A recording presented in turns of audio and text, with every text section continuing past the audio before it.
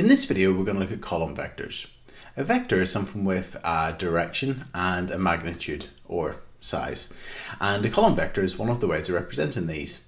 The number on the top represents how far to the right or to the left. If it's positive, to the right. If it's negative, to the left. The number beneath represents up or down. So if it's positive, upwards, and if it's negative, downwards. You may have encountered them in a topic called translations also. So for instance, if they said translate shape A by the vector 3, 1, you'd move it 3 squares to the right and 1 square upwards. Okay, now what we're going to do is we're just going to represent these visually, okay?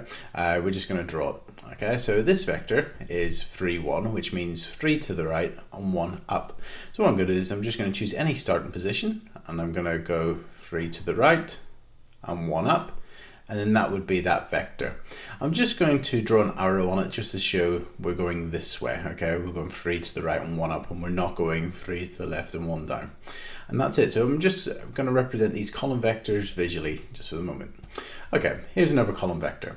This column vector is -4, 2, which means 4 squares to the left and 2 squares up. So if I wanted to represent that visually, what I'm going to do is I'm just going to go 4 squares to the left, 1, 2, 3, 4, and 2 squares up. And again, I'm just going to make sure I put my arrow on it like so, just to show that I'm going to the left and up. Next one, 1 to the left, or the column vector is -1, -3, so it's going to be 1 to the left and 3 down. So again, just choose a starting position. Because I'm going to go 3 down, I'm going to choose a starting position over here somewhere, and it's 1 to the left and 3 down. 1, 2, 3, and again just put an arrow on it just to show we're going this way to the left and down. And finally, we've got the column vector 0, -2. That would mean 0 squares to the left or right and 2 squares down. So it's just going to be straight down 2 squares. So if I choose starting position, go down 2, and again just representing it with the little arrow. Okay, so that's how to represent column vectors graphically or visually. Now what I'm going to do is I'm now going to do some addition or subtraction using column vectors. So here we've got the vector A. Now as you can see, the A is in bold. Whenever I'm writing these on the page, usually I would do an A and underline it. But whenever they're written in a textbook on a computer or in an exam, sometimes they just sort of have it printed in bold. It's a bit hard to write in bold, so that's why I would write and underline it. Okay, but we've got the vector A, which is 1, 2. That means 1 square to the right and 2 squares up. And we've got the vector B, which is 2 -1, which is 2 squares to the right and 1 square down. And we've been asked to add A and B together. Now what I'm going to do is I'm just going to draw A and then I'm going to draw B. So A is 1 square to the right and 2 squares up. So that's the vector A. I'm just going to put an arrow on it and I'm just going to write A beside it. Now B is 2 squares to the right and 1 square down. So where I finished off with A, which was here, I'm going to go 2 squares to the right and 1 square down. And again, I'm just going to put an arrow on it and call that B. Now as you can see, I've gone 1 square to the right and 2 up, and 2 squares to the right and 1 down, and overall I've finished here. Now if I was to do that one journey, I could just go straight from my starting point to the finishing point here, and altogether that would be 3 squares to the right and 1 square up. So that would be the vector. If I'm going 3 to the right and 1 up, that would be the vector 3, 1. And so I'm just going to bring them up here and I'm going to add them together.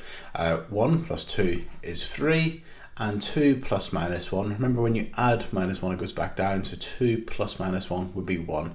And as you can see, that's the same as the journey, just going from the starting point to the finishing point, 3 to the right and 1 up. So to add column vectors, all you do is add the top numbers and add the bottom numbers, and that's it. Okay, so let's have a look at some questions. So we're going to do these without drawing diagrams. So we've got the vector A, which is 6, 1, and we've got the vector B, which is -4, 5. So if I was asked to find the vector A plus B, that's what I'd get if I added them together. So 6 plus -4. Well, 6 plus -4 would be the same as 6 take away 4. Well, that's going to be 2. And then 1 plus 5, 1 plus 5 is 6. So if I was to go 6 squares to the right and 1 square up, and then 4 squares to the left and 5 squares up, altogether that'll be 2 squares to the right and 6 squares up. And that's it. And that's how you just add them together. Okay, this time we're going to multiply a vector by a scalar. A scalar is just a number. Okay, so I'm just going to multiply or double the vector a. So the vector a is 6, 1. Well, if instead of going 6 to the right and 1 up, if I was to double that, that would be 12 to the right and 2 up. So if you've got a number in front of a vector, you just multiply the numbers by whatever number's in front of the letter. So because it was a 2, I double both of these numbers. If it was a 3, I would multiply them both by 3 and so on. Okay, our next question. Our next question, we've been asked to find 3a plus 2b.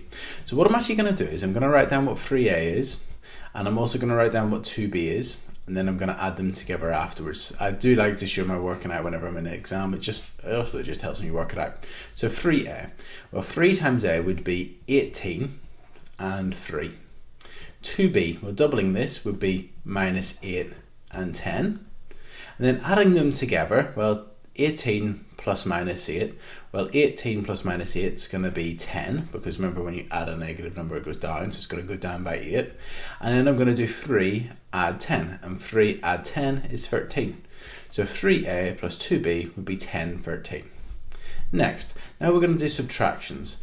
Whenever you're taking them away, again, you just take them away. It's just important to remember which one you're starting with. So it's a minus b. That will be a different answer to b take away a. Okay, so a minus b. So a minus b. So that's 6 minus 4. Well, it's going to be 10 because you're subtracting a negative, and 1 minus 5. And 1 minus 5 will be minus 4. Next, b minus a. Well, b take away a. So you've got minus 4 take away 6. That's minus 10.